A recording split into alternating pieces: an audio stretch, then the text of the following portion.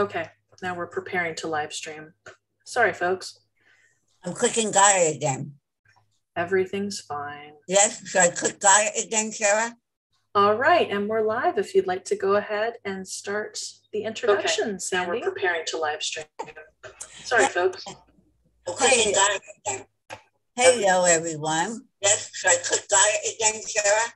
All right, and we're live. Just go with the introduction, my dear. And start the introduction. Okay, Sarah, what's going on?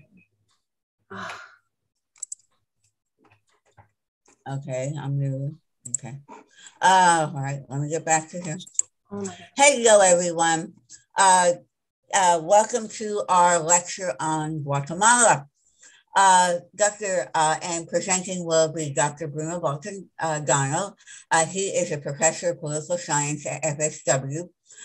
He teaches international relations, terrorism, and political violence, comparative politics, and American government.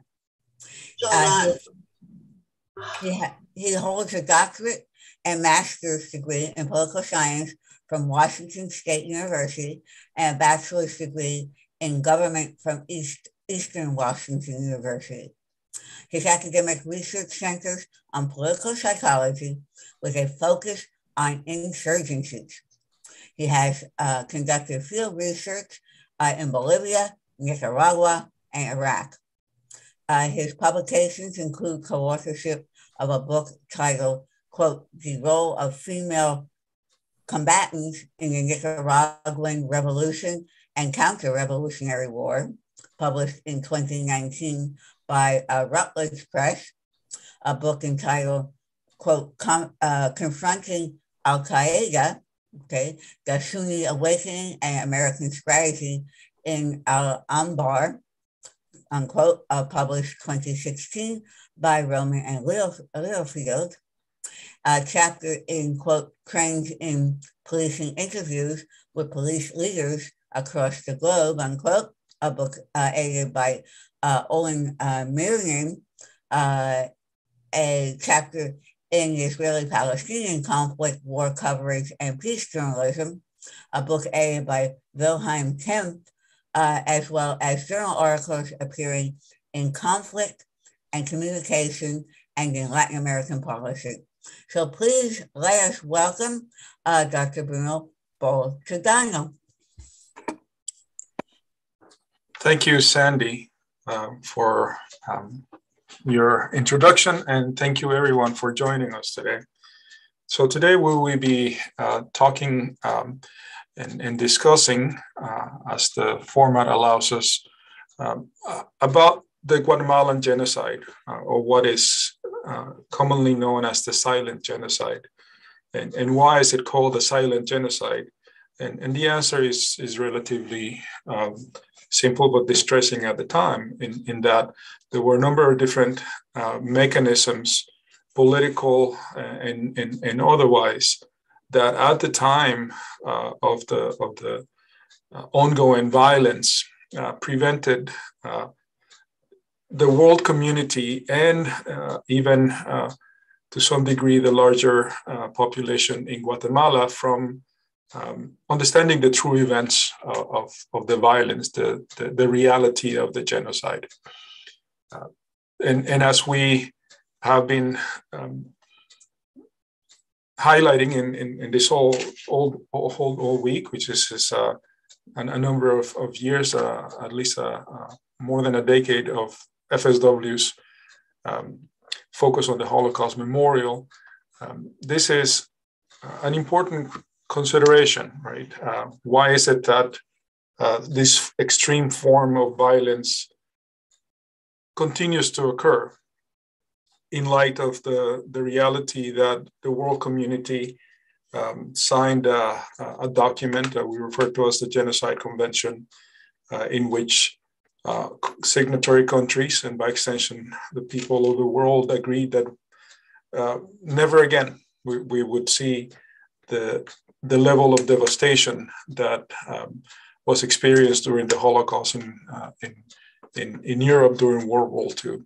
But yet again, here we are. We talk about ongoing genocides at this time. And so that renders a question: why do we continue to see this extreme form of violence even as we, as a community or nation, promised that we would do whatever it takes to stop it.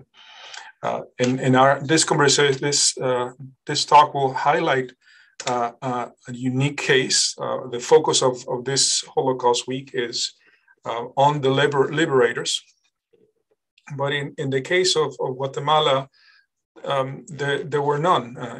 It didn't happen in the way that it occurred during the Holocaust in Europe. And part of the question is why not? So that's one of the things we will accomplish or try to accomplish in this talk that we have today. So let me start sharing the PowerPoint, my screen as I have it here. If give me a moment to do this. So the title of this talk is Denial in the Absence of Liberators in the Guatemalan Genocide. This is a picture of indigenous Mayan people who, mostly women, as you can see, who were protesting in a silent way about the loss of people, their family members during the genocide. And I'd like to start us today by taking a sort of a, maybe a silly exercise, but it's really not silly in many different ways, looking at a couple of drawings. This is a drawing that one of my youngest daughter did many years ago when she came to work one time. I was doing work on my desk and she was doodling, and it's a type of drawing that a child, at the time she was, I think 9 or so, should be doing. Looks happy colors, right? And then I'd like us to contrast this with this other drawing of a child around the same age. This is one of many drawings that were collected in Los Angeles for a museum exhibit. That these were drawings that, like my daughter's drawing, were sort of spontaneous. These were children who were war refugees from Guatemala that trying to have a daily life, a normal life as they were already political refugees in the United States, were given a piece of paper and coloring, and this is what they drew. This is what it was in their mind, and as you can see, this is a representation of one of the many different events of the genocide. This is a village in which the military came. A person in green military gear. There's a helicopter that's not dropping water. Those are bullets. And what this child wrote is war. You can see the word itself in Spanish. And towards the bottom left of that one drawing, it says that this is the way our families were killed. And I like this juxtaposition because and again, one of the consequences of all political violence, truly extreme forms of violence, is the impact that it has across generations. And it gives me pause, of course, and I wondered what you all think about this. Maybe you can make some comments in terms of the two different children about the same age representing the world in vastly different ways. So as I mentioned in our talk, well, obviously all of our talks consider the reality that genocide is the type of situation, the type of extreme form of violence that is difficult for us to understand.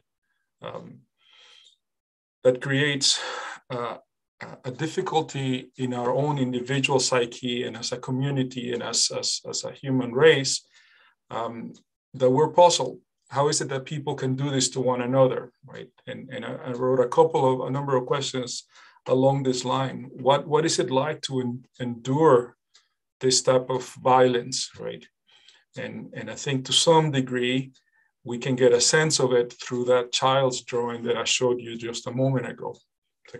And then also along the same lines, what is it that happens to people that live through and survive a genocide? And we have been blessed at FSW and the Holocaust Memorial events over the years to have the kindness of Holocaust survivors to tell their stories. I know we have at least one more left later this afternoon. If I remember correctly, at 6 p.m. we have another one, the last remaining of this year's survivor talks, and I encourage you to listen to this one talk because it's a unique opportunity. And as I mentioned earlier, part of the question really is, why is it that this type of violence continues to come up again in human history? And as I mentioned, this particular narrative, this particular presentation will address how the way in which the genocide in Guatemala was presented, the stories that were crafted around it created a form of silencing of the event and of the violence itself. And what's unique about this case study, the Guatemalan genocide, that it illustrates not only the negative impact of the violence itself, the dreadful consequences of denial, but it also allows us to see how we understand the event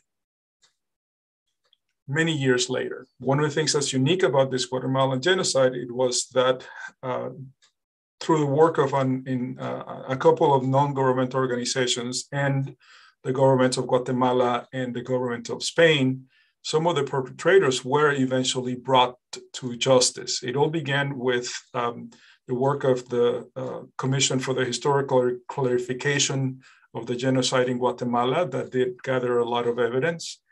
And their finding was very clear. There was no question that it was genocide, and they called it so.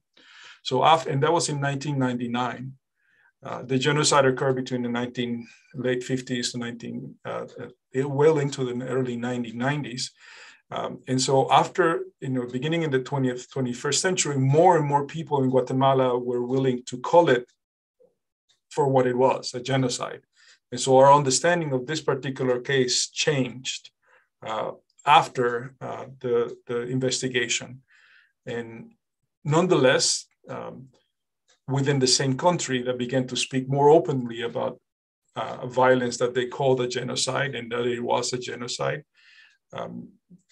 The government and some of the more powerful groups in Guatemala continue to either deny that it occurred or make the argument that if it did occur, it's harmful to the nation in and of itself to talk about it, that it will prevent economic and political development, and maybe we should leave it behind, sort of thing. And one of the central points that I want to make in our time today is that the denial of the genocide continues to justify violence against indigenous people. Let me switch for a moment and continue to share my screen, but I wanted, for the sake of providing a better historical understanding of this Tenaican, to play this 4.5 or so video. This is a video that's put together by an organization from the University of Southern California called the Shoah Institution, which is an organization that is built specifically to record and provide evidence of genocide around the world. The idea of this institution was born from Steven Spielberg, who has some family connections, and also he has been involved in attempting to create a record. So let's take a moment and watch this. Approximately 200,000 Guatemalan civilians were murdered in the Guatemalan Civil War, which peaked between 1980 and 1983 with the Guatemalan Genocide. The vast majority of those killed in the genocide were indigenous, meaning native, people of Mayan descent. But to understand the nature of the Guatemalan genocide, we first need to learn how it began. When Guatemala was a Spanish colony, foreigners who considered Mayans inferior and culturally backward imposed racial divisions that made them second-class citizens. At the time, indigenous Mayans made up over 2/3 of the country's population. But even after Guatemala became an independent state in 1847, the racist class divisions remained. Mayans were oppressed by foreigners and non-indigenous Guatemalans who evicted the Mayans from their rural homelands in order to build coffee and banana plantations. In 1952, President Jacobo Arbenz attempted to stop the exploitation of Mayans by passing an agricultural reform law. But 2 years later, the wealthy plantation owners responded with a coup d'etat that overthrew Arbenz from the presidency. This coup was supported by United States President Dwight Eisenhower, who feared that the changes Arbenz was bringing would turn Guatemala into a communist state. Eisenhower authorized the CIA to arm, fund, and train the invasion force that unseated Arbenz. In the decades that followed, Guatemala was ruled by a series of military dictators. These dictators walked back Arbenz's changes, continuing the oppression of the Mayans while benefiting plantation owners and large corporations. They were consistently supported by the United States, which continued to believe it was helping fight communism through its efforts. In 1960, a military rebellion unsuccessfully attempted to overthrow the current presidency. Following their failure, a guerrilla rebel organization was created, the Rebel Armed Forces, or FARC. With the forming of FARC, the Guatemalan Civil War began. It would not end until 1996. The government responded with forced disappearances, a term for secret imprisonments or murders of Guatemalans who protested or opposed their dictators. In response, the guerrilla rebel army grew, and new social movements were formed. In 1980, to attempt to stop the growing rebellion, then-President Romeo Lucas Garcia initiated a counterinsurgency campaign, which many considered the beginning of the Guatemalan genocide. Because the opposition to the dictatorship was growing in rural Mayan lands, Mayans were declared internal enemies of the state. Civilians were systematically massacred. Mayans who survived were kept in camps called model villages, where they were held captive by the military. Many Mayans, as young as 14, were even forced to form patrols and participate in the violence alongside the perpetrators. But the situation continued to worsen from there. In 1982, General Efraín Ríos Montt overthrew Lucas Garcia to become the new dictator president of Guatemala. Under his rule, approximately 111 people were slaughtered every day, almost all Mayans. Indiscriminate massacres, tortures, and forced displacements were sanctioned by the military. More than 100,000 women were raped, over 400 villages were burned to the ground. Some Mayans hid in the mountains where they were targeted in military bombing campaigns. Many hid in Guatemala's forests, forming communities that hid together for years. Others escaped to Mexico for refuge. Meanwhile, in 1982 and 1983, US President Ronald Reagan sent money, munitions, and training to the Guatemalan army. While the Guatemalan genocide was being perpetrated, the United States provided the murderers with supplies. While some argue that the genocide ended in 1983 with a coup that overthrew Ríos Montt, the mass killings continued until 1984. That year, due to international pressure, Guatemala began. So I just received a message that the video wasn't playing, and I'm sorry about that. I don't know why that is the case. We can just go back and continue our work. I will put the link real quick in the chat option. Maybe that will allow us to continue to have that access. And I do apologize. Of course, I didn't know that it wasn't showing. So I just shared it on the chat on Zoom, and hopefully Zara can provide that to you all. So let's continue for a moment without that, and I do apologize if it was just a moment of silence. I wasn't aware of that. So what part of what will be useful to us to recognize is that there is significant data that leaves no question about what happens. And this is, these numbers come from the Center of Justice and Equality and Accountability in Guatemala that track down the level of the violence. So about 200,000 Guatemalans were killed in this genocide. It was a deliberate attempt or targeting indigenous Mayas. And 500,000 went into exile, 1 million became internally displaced. And if you can think about it in a population of 6 million, that's about 1/3 of the population impacted, significant, right? And the majority of them were indigenous Mayans, and the majority of the atrocities were conducted by the Guatemalan forces. As the video, hopefully some of you caught, you all caught some of the video.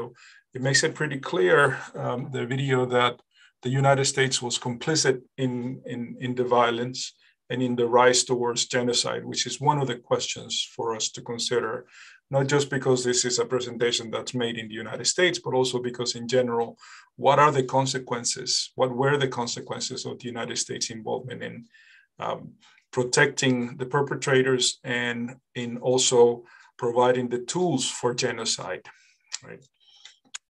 As part of the video mentioned, this whole conflict was understood from the perspective of the United States and of the Guatemalan military and of the Guatemalan government as a proxy war between the United States and communism. So the conflict became itself politicized. I have a number of things to highlight that, as hopefully this shows up, as I hope that it will. One of the things that's unique about and anybody that's interested in the Guatemalan genocide is that in the early 21st century, a vast amount of data of internal documents between the CIA, the Guatemalan embassy, and the White House throughout a number of different administrations were declassified. And I picked a few out of a vast amount of data. This is dated 1997. And at the time, it was under the Clinton administration, if I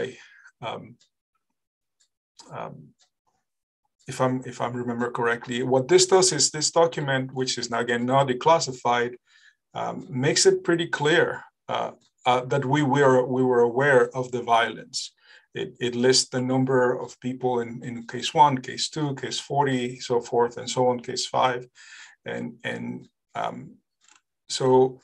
but nonetheless, we continued to provide support for the perpetrators.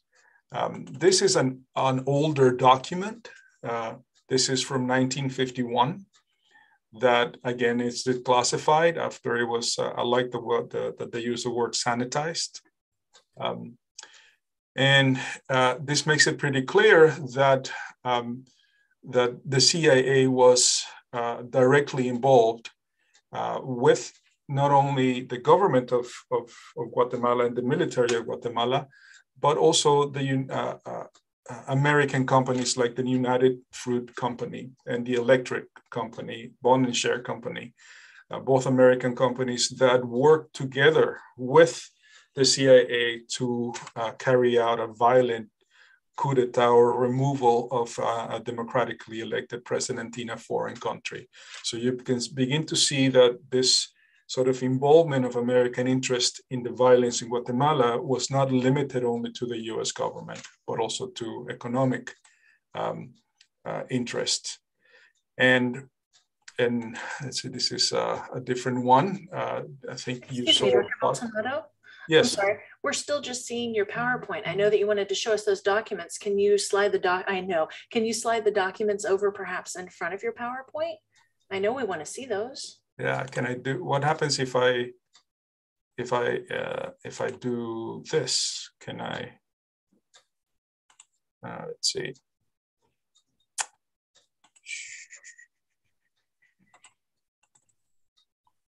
Can you see it now? Yes, sir. Perfect.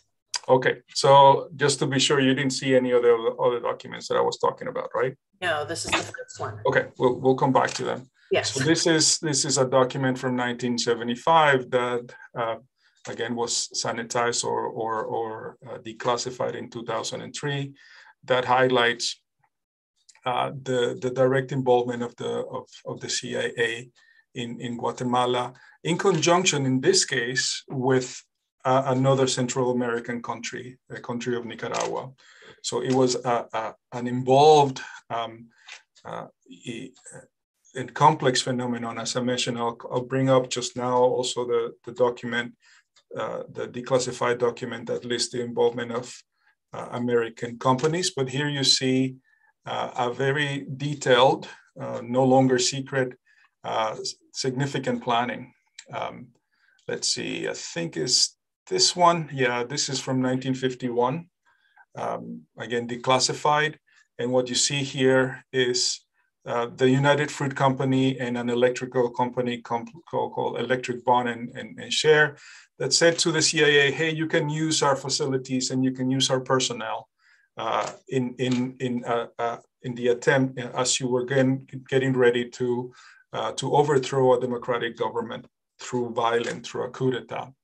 And this is an earlier document that I had talked about that this is from 1997 that lists a number of events with some detail in terms of even some cases names that leaves no question to the reality that the United States was aware about the level of violence to the degree that there was communication between Guatemala, the embassy, and the CIA in the White House in terms of the nature of the massacres and nature of the violence, right? This is another interesting document to consider as we look at that incident, at that genocide, and we consider what were the impacts of the American involvement in denying and creating a culture of denial around it. This is from 1953. And what this document says is that the US delegation, diplomatic delegation in Guatemala will work to create a sanitized, a cleaned narrative about the violence. And to the degree that we will provide information to the media as to how it shouldn't be the government that is to be blamed, but the anti-government forces that were labeled as communist. And so what you see clearly here is an attempt to promote articles that created a different narrative than the reality on the ground, and then this is yet another. I promise I'm not going to do this for an hour. I just picked a few that were descriptive about the involvement of the United States, which again I mentioned was not just the government but also even corporations, and it involved other countries in the region like Nicaragua and Honduras. This is what this says is a list of people who are going to be disposed of, and I'm sure everybody can understand what that means. And the consideration is, well, this is who they want to be disposed. What are we going to do about it, right? That leaves again no question. Let's see. As to what the involvement of the United States. Well, this is another one that I titled Troublesome Stories.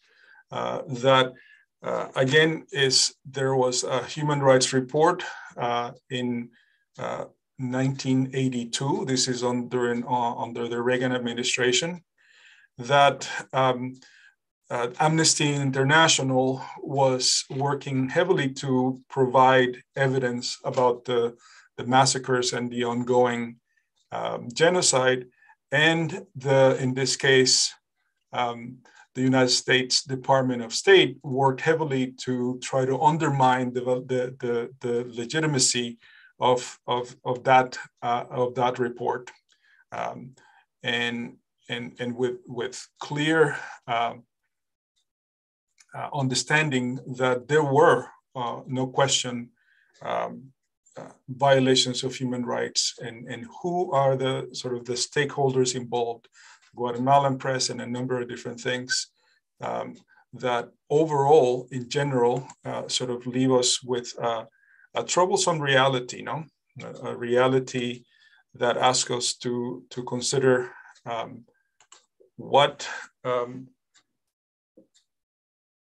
why did we do this, right? Why would any country, let alone the United States, create the context, protect perpetrators of genocide?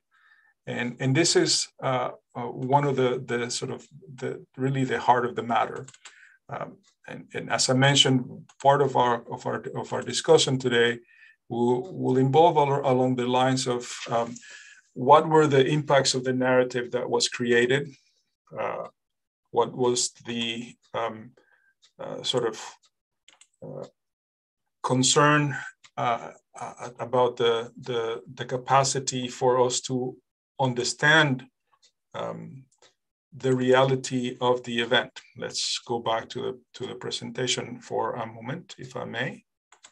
And hopefully this is working right. I do apologize for any sort of technical difficulties. You're good. And so, again, as we were talking about, genocide there's a specific definition, right? What is genocide? Is the attempt to remove every single member of a group from the face of the earth. And what that group is, it varies. The initial Genocide Convention talked about political, race, religion. Over time, that has expanded to include other groups, even political affiliation that were initially not concerned. And part of the question is that we've had for as long as there's been genocide is, why do people do this, right? And a number of theories have been very popular.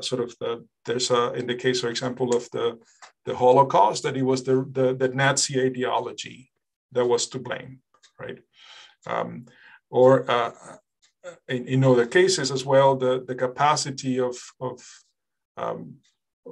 or the power of governments to maybe brainwash the population at all, or blind obedience to authority, right?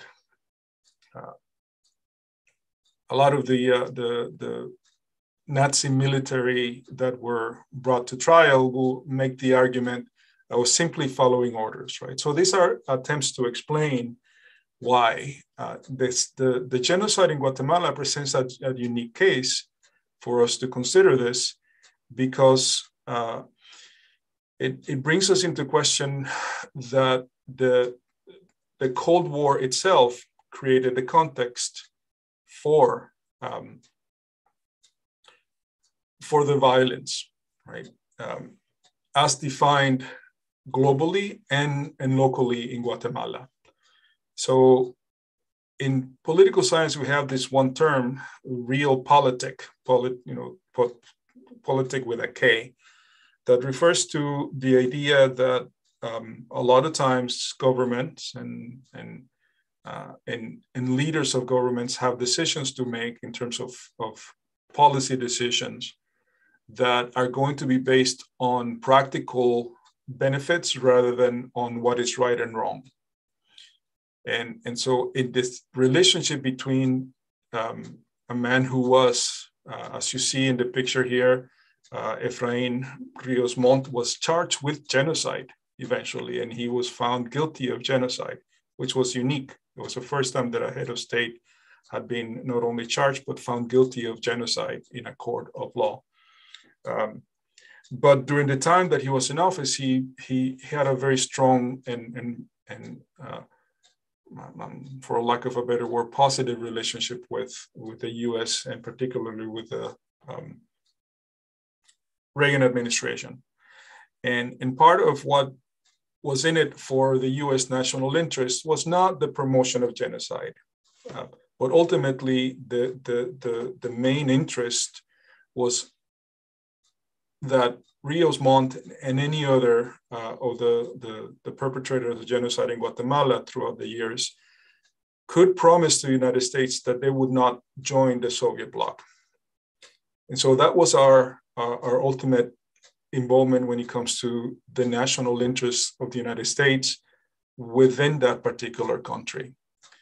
And so therefore the event itself became politicized, became yet another one of the sort of fallen dominoes that for the leaders of Guatemala, surely racism, long-standing views on a relationship between the indigenous populations of Guatemala and Guatemala as a whole played a significant role. And surely the desire to maintain power of people like Rios Montt also allow us to have a better understanding as to why the event happened the way that it did.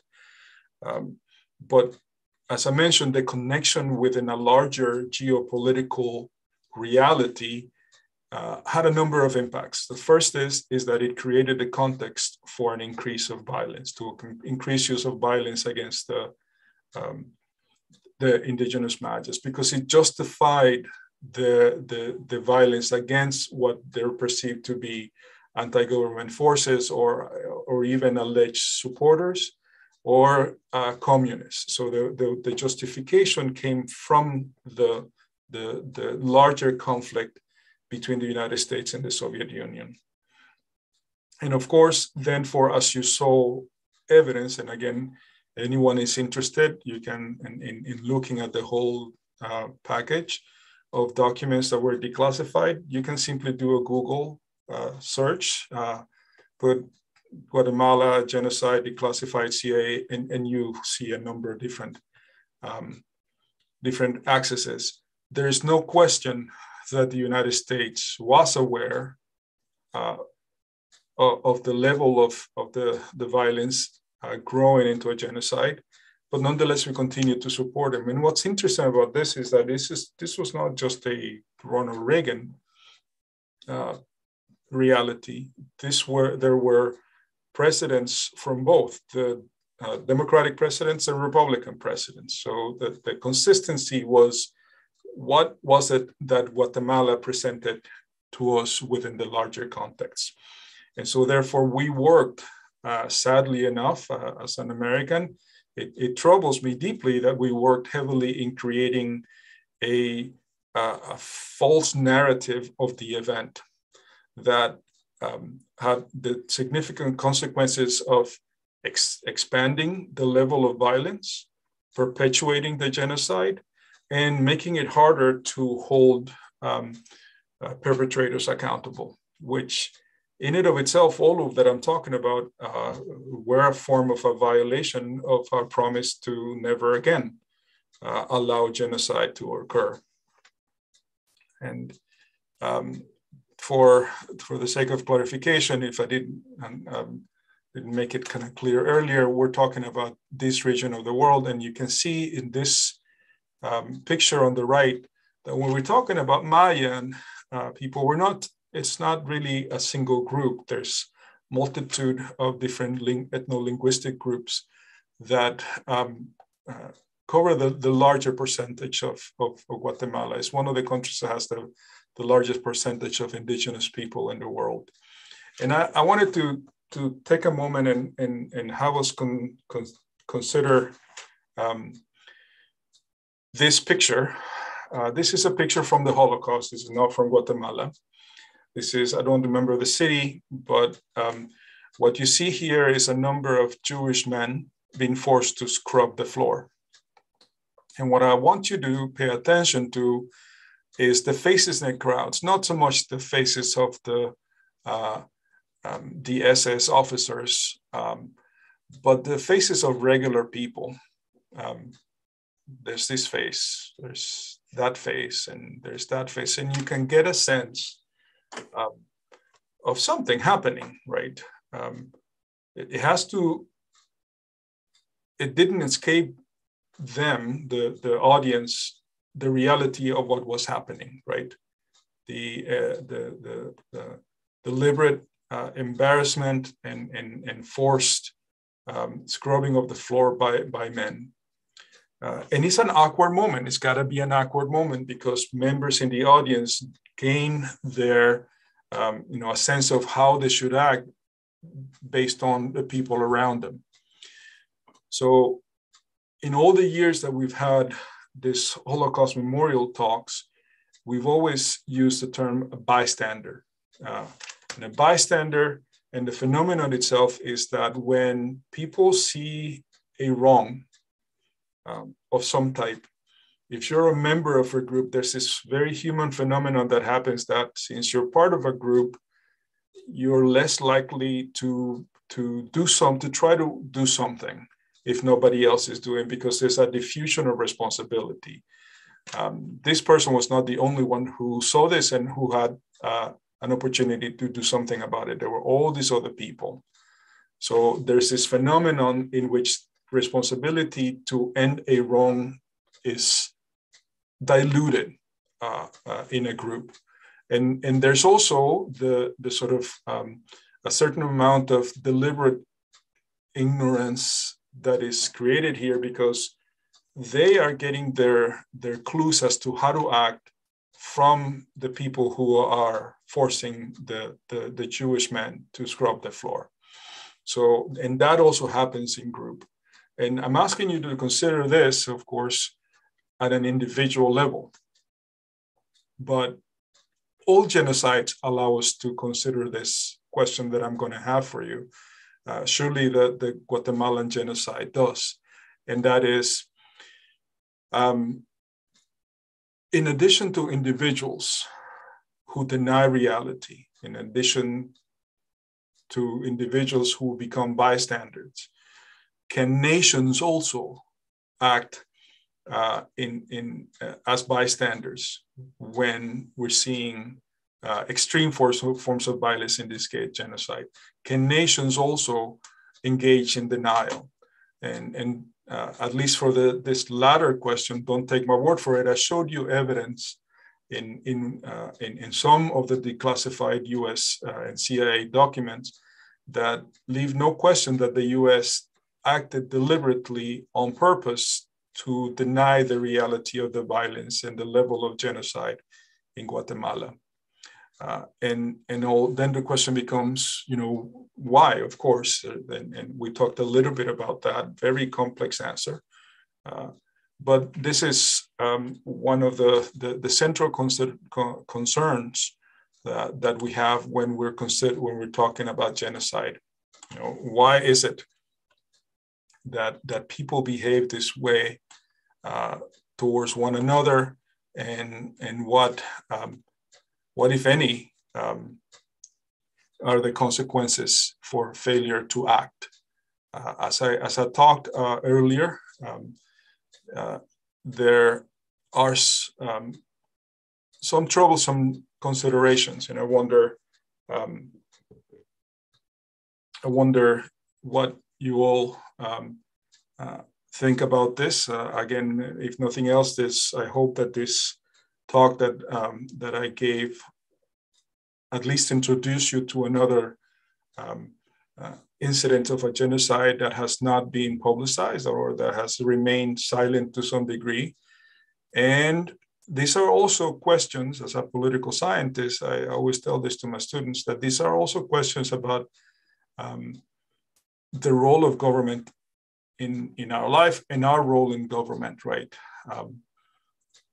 None of us were involved in this decision, but in some ways, in a country like ours, in American democracy, this is rule of the people, by the people. So our government's behavior should reflect ours. goals and desires. And maybe for the sake of time, I will stop there and see if there are any questions from the audience or comments from the audience. And again, thank you for your time. I will once again take a moment to encourage those of you that are watching this to at least consider attending the last of our survivors talk that we have coming up later today. It's an amazing opportunity that we should not let go to waste. Thank you for your time. Hello. Okay, I am looking in the chat box, and not Dr. Baltodano, I'm not seeing any questions at this point in time. I do have a question about the picture that you showed of the, if it's okay if I ask a question? Yes. Yes. Okay. The picture you showed of the SS watching the Jewish men scrub the floor and a crowd behind them. And I agree, it's a herd mentality. If it's okay with everyone else, it's okay with us. But also, isn't there an aspect of fear there? Because again, if someone did say, don't do that to these people, they could face, who knows? So I think would you agree it's kind of a combination of the herd mentality and also fear of what will happen?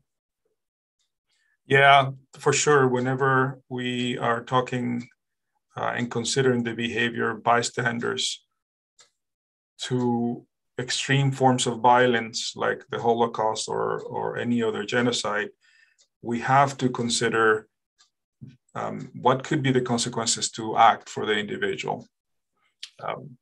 Because clearly, in both the Holocaust and then in the Guatemalan genocide, if somebody tried to act they could easily face the same level of violence. That's a consideration. That's a consideration. But there are also a lot of historical evidence that even in the face of significant consequences, people do act, right? Right. So it's not a complete impediment, is I guess what I would answer. But surely, yeah, in some cases that can be enough to stop people from stopping a wrong, which is part of the purpose, right? Part of the purpose of the violence and part of the purpose of political violence is to deliver a message, right? And in the case of genocide, for sure, in the case of extreme forms of violence, of massacre, the message is pretty clear. Mm-hmm. This could be you next, right? And we're seeing defiance right now as we speak over in Europe. So yeah, for sure. And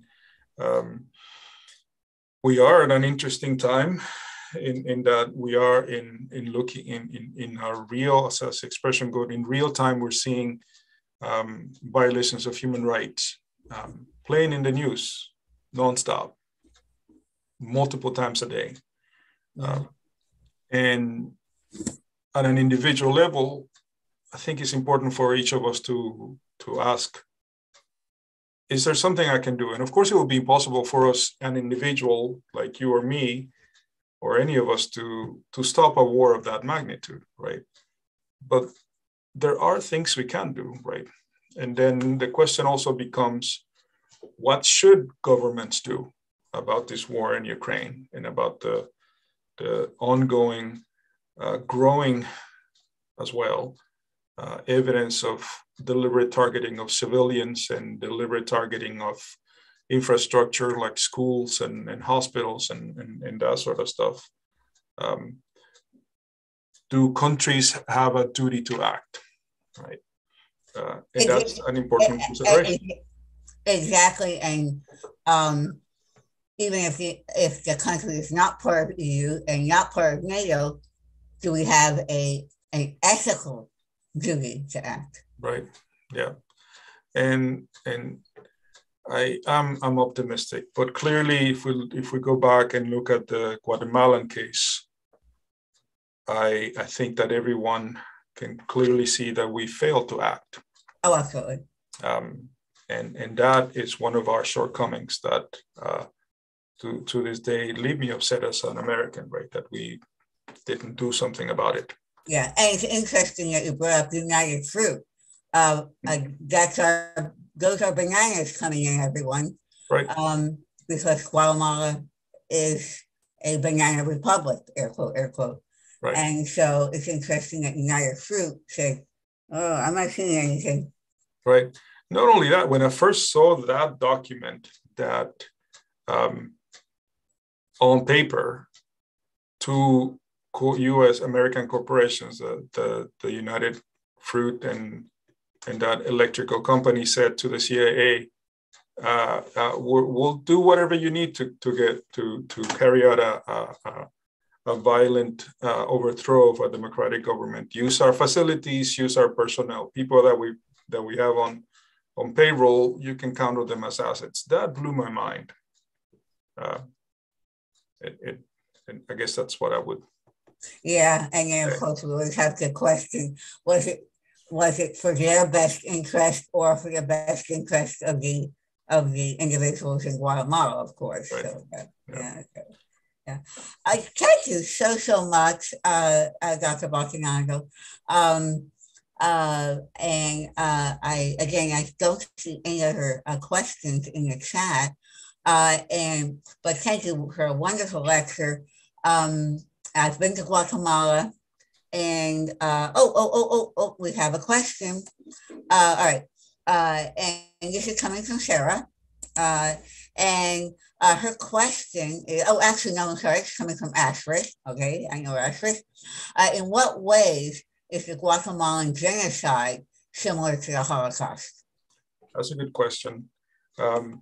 It was, so there's some similarity of it. In one of them is that both in Germany and in Guatemala, a strong sense of a particular type of nationalism played a role in the violence.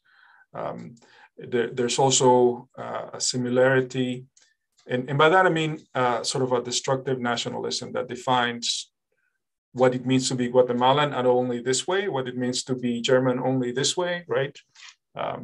And so that itself creates an us between them, right? And makes it pretty clear who is the target for violence.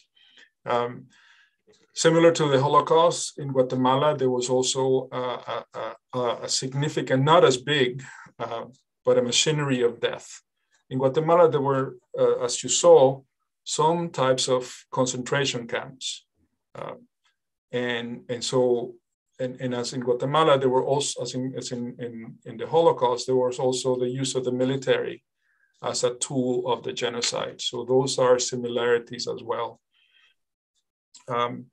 The scapegoating that we saw in the Holocaust of blaming the Jews for everything that was wrong in Germany also happened in Guatemala. The Indians, as they were called, were blamed for everything that was wrong, right? And also the same thing with any sort of opposition to the government. So that's a third similarity between the two conflicts. And I would say that at the beginning of the Holocaust, similar to what it was in Guatemala, there was a certain amount of bystander behavior of nations around the world. I think a number of you should be familiar with a number of troublesome realities about Jewish refugees trying to flee Nazi Germany and Nazi-occupied zones only to be sent back because of a number of different political considerations.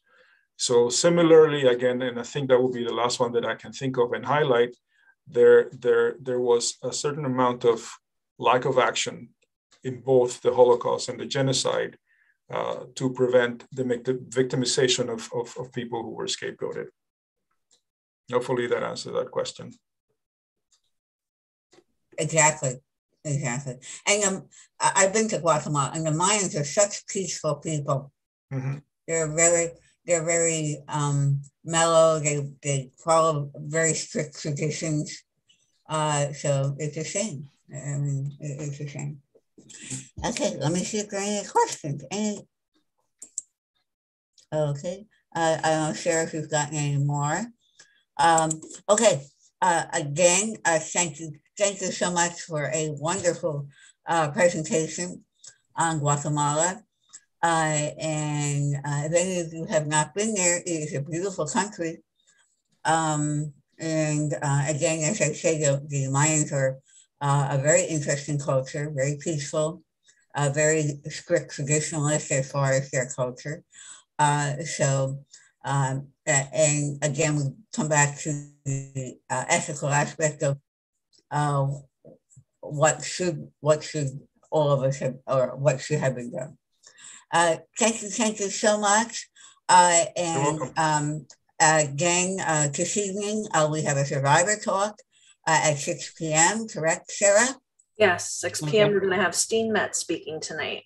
Oh, wonderful. And Steen is such a wonderful individual, and I've heard his talks before, and you're very upbeat, but very, Steen takes you to the scene at the time. So anyway, thank you, everyone, and thanks for your time. May I put a plug in for me? Sorry, got that. Hi, I will be doing a YouTube live on the Holodomor, which is the genocide of 4 million Ukrainians in 1932 and 1933. That will be tomorrow at 4 p.m. So please, it is another aspect of genocide, and in this case, promulgated by Stalin. So we'll take a look at that tomorrow. So if you have an opportunity, it will be via Zoom. It's in your events calendar. It's also in our Holocaust Memorial events. But please, this evening at 6, please come to see Steen Metz. He is a great speaker, and he will visually take you back to the time in a very upbeat fashion. Thank you, everyone. Thank you, Dr. Baltodano, for your presentation. Thank you, everyone, for presenting today. We look forward to seeing everyone tonight and tomorrow for our panels.